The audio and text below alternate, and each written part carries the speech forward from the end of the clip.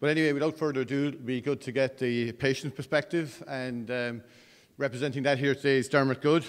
Dermot is, I feel a bit like myself, he's been around a while, and that's for sure. He's a leading expert in healthcare benefits in Ireland. He's over 25 years experience in healthcare, having worked with VHI, Bupa Ireland, and the healthcare consultancy roles with the Irish Pension Trust and Mercer Limited. He's established PHI Consultancy Ireland Limited in 2009 to provide advice to all aspects of health for a cover in Ireland. And anybody in this industry knows Dermot well, because he's well quoted as the leading expert in giving advice. With his particular trade name is Total Health Cover, and this is definitely his realm. So without further ado, I'd like to welcome Dermot to the stage. Thank you. Now, good afternoon, everybody. Can everybody hear me down the back? Because I'm mic'd up. If I stand behind the podium, nobody will see me. So that's my reason for doing that. So what I want to do over the next, and by the way, first of all, I want to thank Bill and all of his team for the invitation to talk to you, because this is the first conference that I've ever, and I do lots of these talking about how to save money on health insurance and so on. It's the first time I've ever been asked to speak solely about the patient, and to see the patient up there, I suppose, as part of one of the main themes of the conference is a huge step forward. And I am, as you'll probably gather as I go through the next 15, 20 minutes, I am passionate about the customer. And I'm going to talk about the customer and the patient interchangeably. And I speak to hundreds, thousands of customers on healthcare every year.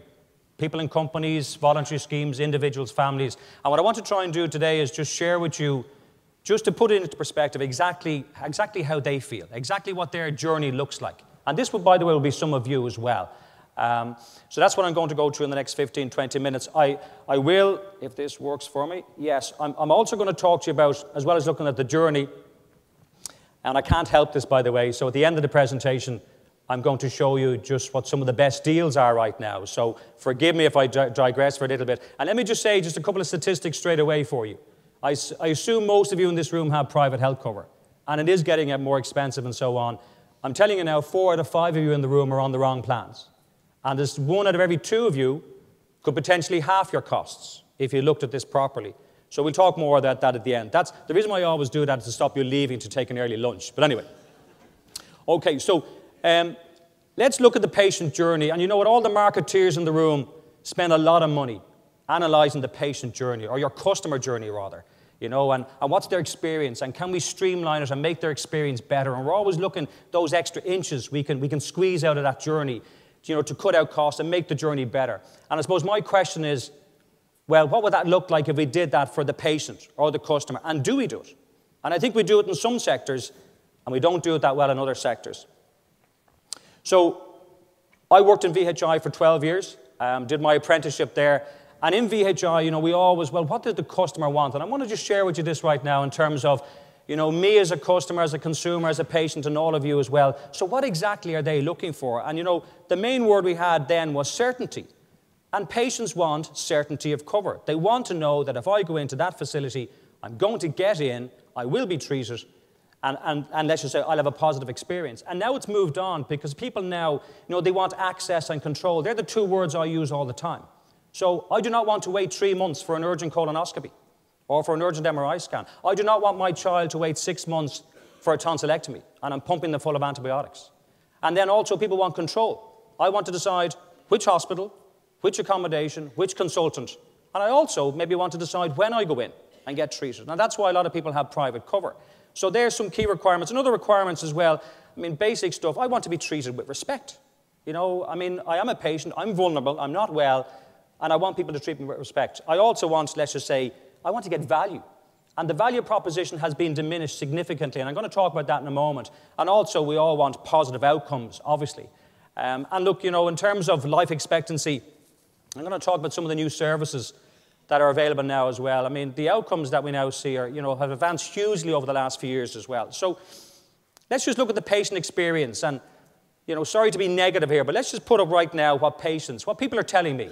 And look, you'll all know this as well. So, you know, I find it's ironic. People now get stressed about going into hospital. You know, it worries them. They're worried well. I mean, we all hear that phrase now. So we worry about waiting lists. And there are waiting lists. I'm not going to repeat these because they've already been put up. But you know what? Some of the statistics, I said 3 months for an urgent colonoscopy and 3 months, let's just say, for an urgent MRI. There's people waiting 12 months. Those that shout the loudest maybe get seen in 3 months.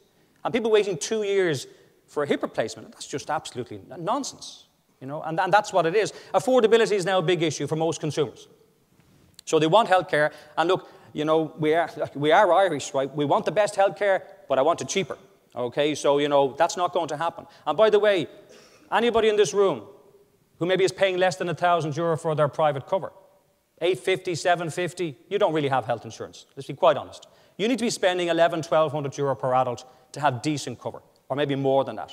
Okay, so just to put that into perspective, you know, so wanting it, you know, and obviously being willing to pay for it are two separate things as well. There's huge confusion in the market as well, huge confusion, particularly amongst older people. And, you know, we talk about confidence. You have to have confidence in the system. We have to trust the system. And, you know, I'm not going, well, everybody can decide this for themselves, but right now there is a lack of confidence. And then we have the public versus private. And look, we talk about this two-tier system, and nobody wants this two-tier system. Well, I'm sorry, that system is here to stay, and that divide is going to get wider. And government policy is actually widening that as well, okay? You know, and that's why, when you think of it now, 46% of the population have private cover. And I think, and I'm going to talk about the outcomes now in a moment from the private system, but more than half the population do not have private cover. And with lifetime community rating, a lot of those people will never be able to afford private cover. So let me just look at maybe just a few touch points, let's just say, in terms of healthcare. So let's look at the GP. So I think the GP, primary care, I think it works very, very well.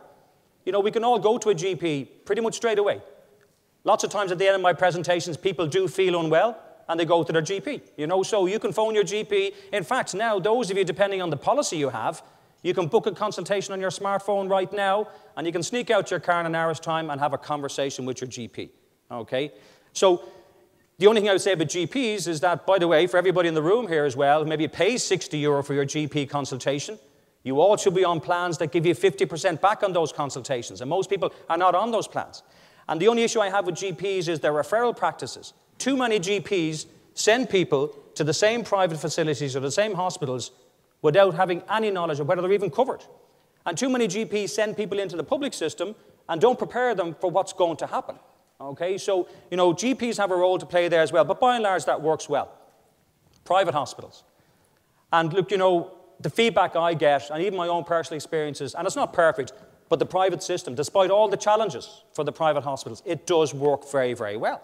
Okay, and by the way, you know, the public system is taking 150 million off all of us who have private health insurance right now. I'll talk about that in a moment. But now we have the Bonds Group who are investing 150 million in new facilities.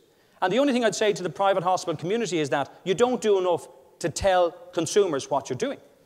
And if you did, then people might think twice about reducing their cover. So the Bonds are building a new cath lab in Galway. And even when I say cath lab, for a lot of consumers, what does that mean? Okay?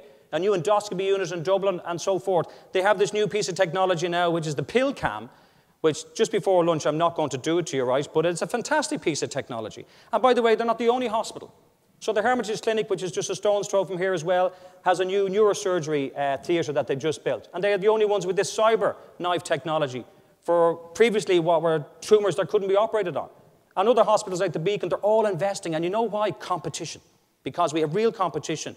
And they want to look after the patient. You know, and I suppose my next question is, we look at the public system, and I suppose, and by the way, let me just say this very, very clearly, I'm talking about the system. I'm not talking about the people who basically work hard on those systems, okay? Under terrible pressure in there. We all know what that's like. You know, but if you look at the public system right now, it is absolutely problematic. And let me just expand on that, and I'm going to try and not maybe duplicate what others have spoken about here already, but people here might think the public system is free. It's not free. You must pay up to €750 a year, and that's for children as well. So anybody here is thinking of taking that 25-year-old who won't leave home, okay, and you're still paying for them, and you all have them, don't take them off the policy. Keep them on some cover because they will pay that amount. And then we have the waiting lists, and we all know what those waiting lists are. And by the way, people think kids get special treatment. Of the figures that Bill put up earlier on of 78,000 people waiting for surgery right now, who've had their first consultation, 4,600 of them are children who will wait for elective surgery.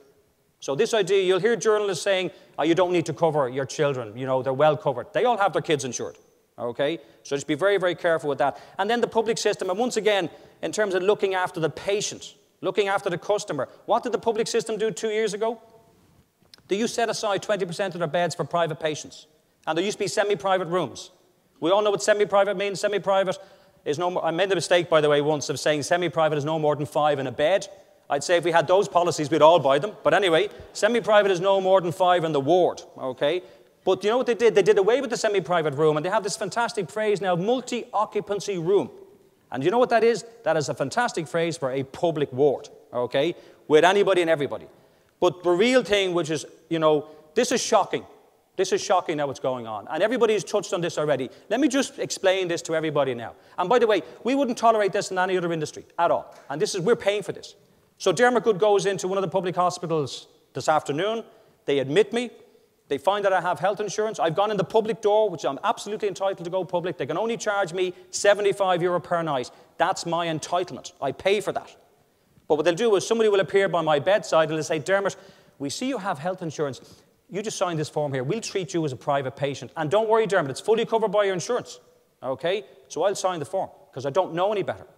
And what I've done is I've actually signed in my right to be treated as a public patient. And that person will go off. Nothing will change for me. I'll stay in the same bed. Nothing will change. I'll see the same doctor. But now they'll charge my insurance company €813 per night, and nothing will change for me. And we wouldn't tolerate that in any other industry where they are charging you for private treatment that you don't get. So I'd say to everybody here, and if you work in a company and you represent a company, you need to tell your employees, you don't have to sign that form. You're perfectly entitled to say, no, do you know what? In fact, what you should say is, well, by the way, if I sign this, will I get a private room? Or will I get that private doctor over there? Or will I get in more quickly? And they will say, well, look, we can't really guarantee that. And your answer has to be, well, you know what, come back to me when you have the private room and I'll sign the form. And they will simply move over to the next patient and try them. Okay? And it gets worse. It gets worse, right? So now if Dermot Goode signs this form, the doctor who's on duty that day, who's going to attend me anyway, will now see, oh my God, this guy has signed the form. I'm going to charge him a private charge, even though he was going to treat me anyway. And it gets worse again. Because when Dermot Goode comes back in 3 or 4 months' time to have my follow-up ultrasound, they'll see, this guy is private. So instead of me getting that for free, they might say, Dermot, that's €220, please. So all I'd say to you, know your rights, okay? And it's not free. You are paying for this. 2 of the insurance companies have just increased their rates. More will follow, I've no doubt. And it's down to this charge. So be very, very mindful of that, please. Okay, let me look at the insurance companies now and tell you what people are saying. And by the way, and we have representatives here from all the insurance companies, which is great. But by the way, there's some other companies up there put up like VSP and DCare and HSF. When I talk about health insurance, I talk about total health care.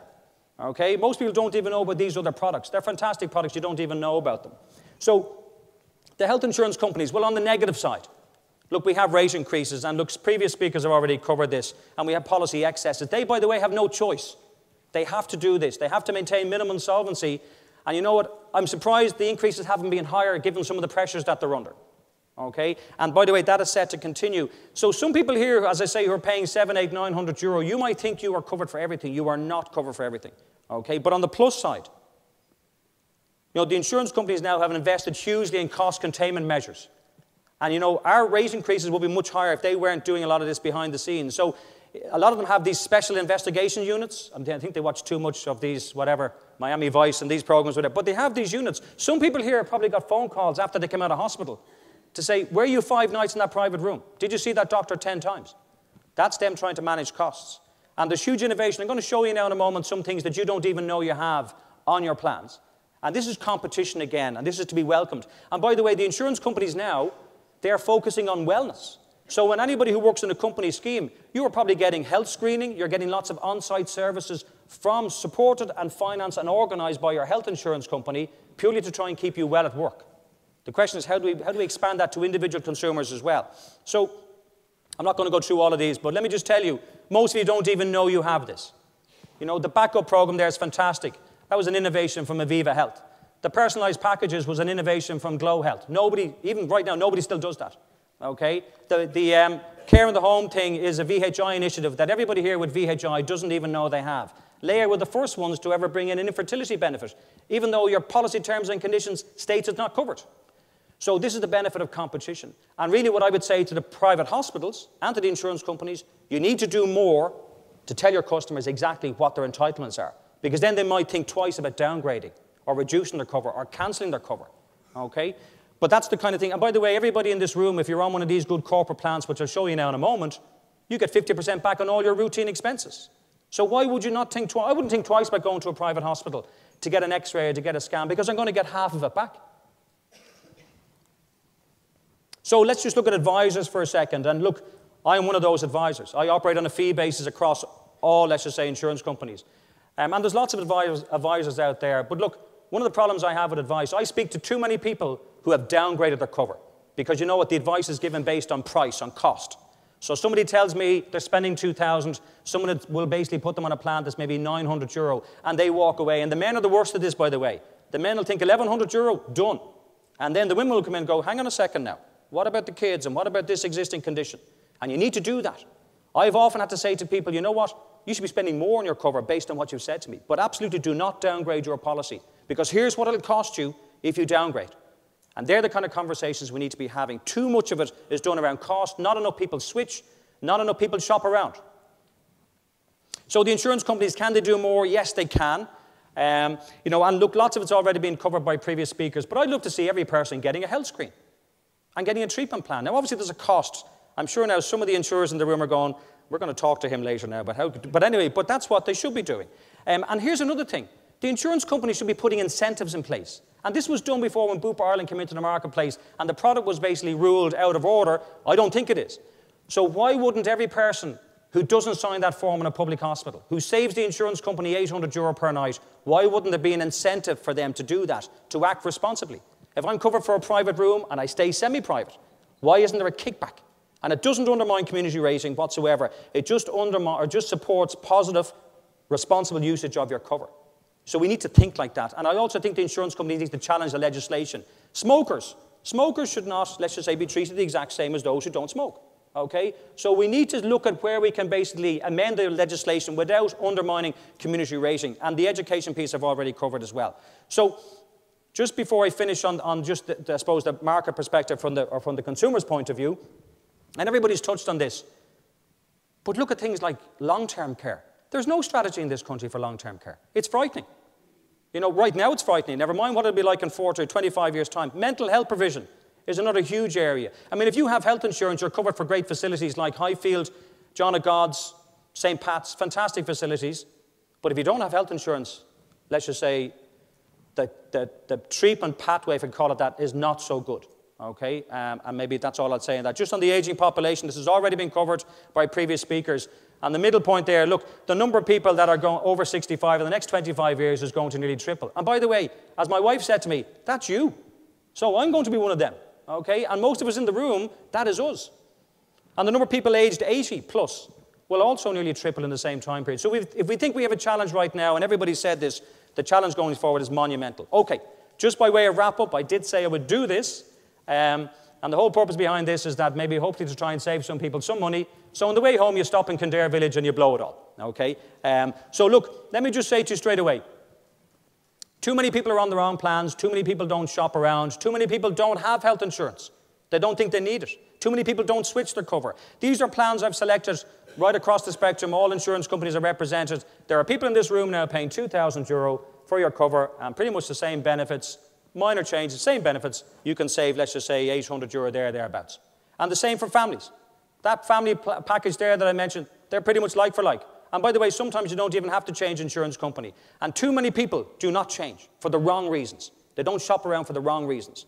And if you're one of them, we'll get somebody to do it for you if you're fearful of change. Because there are phenomenal benefits out there. There's 365 plans in the market right now. And there's plans there to suit every budget. And even if you're a company scheme, by the way, that company, that's an actual example of a company who basically saved about 12–15%, pretty much the exact same benefits. Sometimes, depending on how old your plan is, you can basically increase your benefits quite significantly and pay less for the cover that you need. And that's a summary look of the best corporate plans in the market right now. Look, and by the way, I'm not saying those plans are for everybody, but you can see there's huge competition amongst the insurance companies. You know, the average premium is around €1,200. There's lots of you in the room now who are paying a significant amount more than that. And you know what? Some of the benefits that are on those plans, you don't even have those benefits. So shopping around is imperative.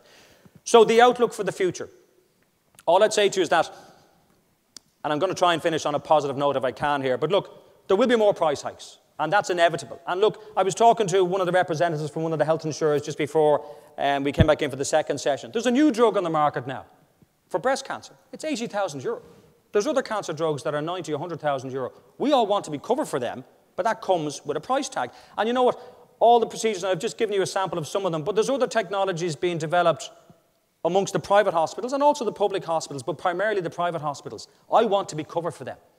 Okay? I do not want to be subject, let's just say, to the old technologies or waiting. I want that. And if that comes with a price tag, well, I'm happy to pay. But when I see the public hospitals taking 150 million off of me for no extra value, now that should not be acceptable at all. The public system pressures will continue. I mean, look, government ministers have already pretty much told us, expect it to get worse before it gets better. Those, let's just say, figures are increasing in terms of waiting lists. And you know something? People are now becoming more accepting of this. I mean, people are saying to me, I waited 14 hours in A&E. I mean, that's just shocking. You know, a colleague of mine up the north, 4 hours in A&E, paid nothing, fantastic treatment. You know, that's just, and the problem is now I think we're beginning to become too accepting of what's going on. That should not be the case. And that public-private divide is going to widen. And all I'd say is those of you who have health insurance, yes, the private system is doing everything it can, as is evidenced by today, to try and, let's just say, look after you better, manage you better. But what about those people who can't afford private cover? You know, and with the age loadings now, most people who didn't get in at time, they're gone. They will not be able to afford to get in. So that's not good. Okay, so that's a serious issue. So I suppose in terms of the patient perspective, just to finish where I started, yes, there are reasons to be optimistic. And this conference is absolutely one of them. And when I see what's going on with the health insurance companies and the private hospitals, you know, they are absolutely, because of huge competition, they are focused on the patient. I think we need to get all the stakeholders together. As was said last night, a very good speech given by Jim Dowdall on this thing. Everybody needs to be part of the solution. Without everybody, there will be no solution. I hope that's informative. Thank you very much for your time.